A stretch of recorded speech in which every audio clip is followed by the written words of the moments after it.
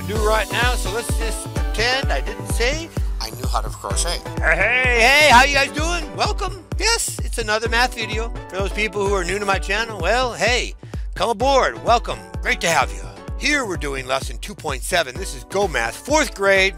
And this is just awesome because we have been doing this topic on multiplying multi-digit numbers with one-digit numbers, but we learned how to write the numbers in expanded form, and we're going to be doing more of that. And then we're also learning what partial products are, which are very, very important in math as well. So let's go ahead and take a look at our topic. There it is. Multiply using partial products. And that's what we're going to be doing today. Our essential question, hello.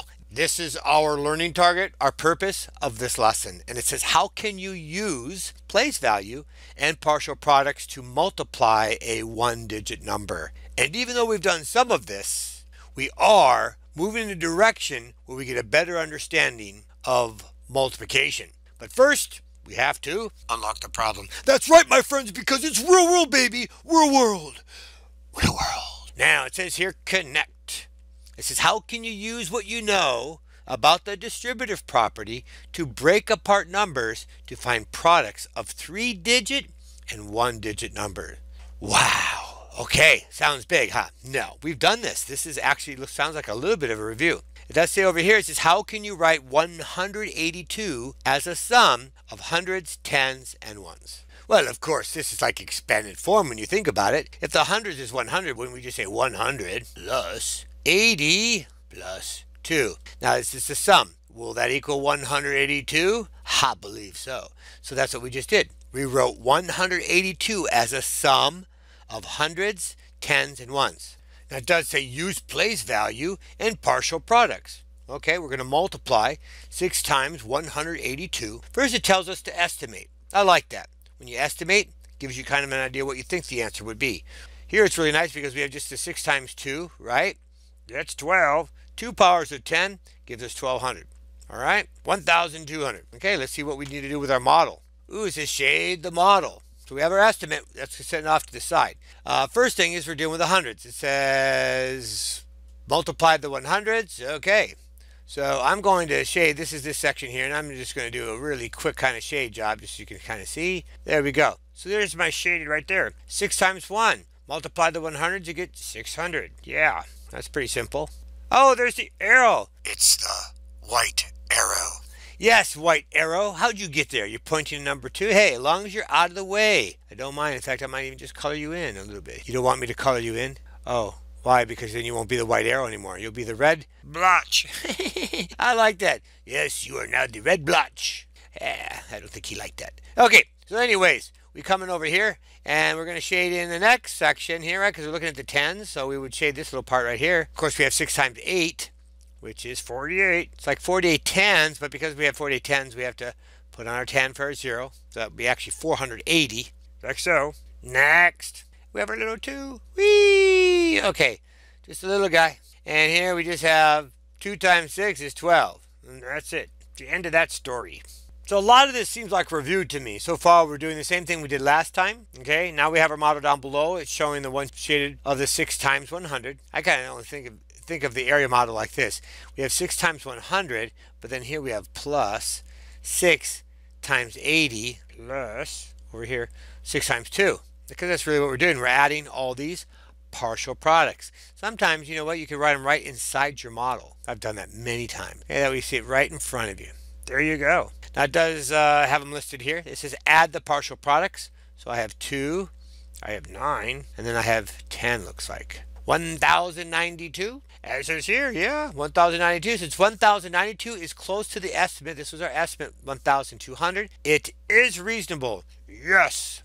And again, Math Talks, this is how can you use the distributive property to find, well, we'd find it the same way we did here, right? Do an area model, use the distributive property to break up 257, 200 plus 50 plus 7, blah, blah, blah, blah, blah. Kind of the same thing what we just did, okay? Let's see what else we have here. Okay, now we have an example. This is when they give us a little less scaffolding, structure, and we have to kind of do a little bit more work on our own. So it says use place value and partial products. It says multiply 2 times 4,572. Woo, big number now. We're going to estimate. Well, they're rounding to here to the nearest thousand. right? Because they could have said, okay, that's either 4,000 or 5,000. And because the 5 is pretty large, or the 5 is kind of up to score, it's closer to 5,000, they rounded up. 2 times 5 is 10. Be very, very careful. A lot of times people drop a 0 here. Don't want to have that happen. We have 3 more that need to get added on. See, that changes that to 10,000, which of course, yeah, 2 times 5,000 doubles 10,000. Now it says we're going to go ahead and take 2 times 4, which is equal to 8,000. They're already telling us that. Okay, so I'm just going to write 8,000 here. Right now, this is not standard multiplication. This is not the algorithm. They're trying to get us to see what we're doing. Here we had 2 times 500s. So that's going to be the same as saying 1,000, right? Because you have 500, so 1,000. So we'll put that in there, 1,000. And then we also have 2 times 7 tens, which is 14 tens, which would be the same as, yeah, that's right, 104 tens. So if I have 104 tens, you can see I have 140 or 14 tens. Now we have 2 times 2, super easy, right? 4. Now it says add all the partial products. So if we get 4, we get another 4, we get a 1, and we get a 9. 9,144. Now does it have us do any checking our work? So it doesn't appear so. So it's just a matter of using the partial products. Okay, I was going to use the standard algorithm, but maybe they don't really want us to do that yet because they want you to really, really learn partial products and the distributive property. Okay, so now we move to share and show. Woohoo! Math board time. Get that white math board out. Yeah. Use a model to find 2 times 137. So you can see they have our 2 here. 2 times, and we have our 137 in expanded form. That's what this is all called, expanded form, because it's expanded. 100 plus 30 plus 7 will get you right back to 137. Yes. Okay, times 2. Now they want our partial products. You know what I'm going to do? I'm going to do what I suggested earlier. I'm going to write them right inside my block. 200. Now my 2 times 30 is going to be 60. And then 2 times 7 is 14. That way I can just write the colors in. Oh, yeah. 200. I have 60. And I have 14. And of course, I'm just going to add all those partial products. I get 4. I get 7. And I get 2. 274. Okay, this looks like our last little section here. It says estimate. Yes, then record the product. Okay, estimate first. So if I have 190, what do you think? Times 3. Couldn't we just say that's 200? So I'm going to say 200. Okay, times 3. Super easy. 600. Right?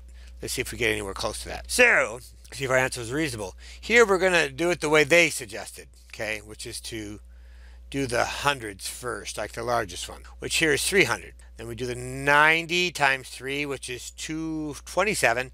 Because it's tens, we had to put on 1 0. And then here, well, if you have 0 groups of 3 or 3 groups of 0, you end up with 0, right? So there's really nothing. Sorry, you don't get any. But we have to maintain that place value, though. That there's 0 in the ones place. Then we end up with 7 and 570. Is 600 close to 570? Yes, I would say so. So I feel good about that. Estimating. The next one. 471. Oh my goodness, that's like 500. We're just going to round it up. Times 4. Well, 4 times 5 is 20. Plus we have 2 powers of 10. So I'm going to estimate my answer is 2,000. Let's find out. We have 400 times 4. Okay, now remember, this is in the hundreds place. So we have 1,600 or 1,600. 7 times 4, 28. But that's tens. We need to put on that 0 for tens. And finally we have 4 times 1, which is 4. We simply add 4. We get 8, 8, 1. There you go. I'm telling you, this is just super easy. Is that close to our answer? Again, 2,000, 1,884. Very close. So my answer is reasonable. Last estimation here, I see we're in the thousands still. This is almost close to 3,500. It's a little shy. You could go either way on this one here. I'll say 3,000. And then 3,000 here times, of course, is 7. That's 21. And I have, of course, 3 powers of 10. So I have 21,000. See if I'm close. First one is 3,000 times 7, which is 21. We already figured that out. 21,000. All right. Now I'm in the hundreds place. I have 2,800. I can put in my 100 first. Here's my hundreds, my 2 zeros, and then my 8, 2. So they're lined up. Here's tens. So I can put in my 1 0. And then I have 21. We don't have any tens, hundreds, so it's just 63. Now we simply add. 3, 7, 10, carry the 1. That's 3, that's 4. We end up with 24,073. Well, that's pretty close to 21,000. I like it. What can I say? Oh, boo-hoo! The end of the math video. No! You must go on, Mr. Warren. Yeah, in another video. Because this one's over, my friends. It's over. That's why the music's playing.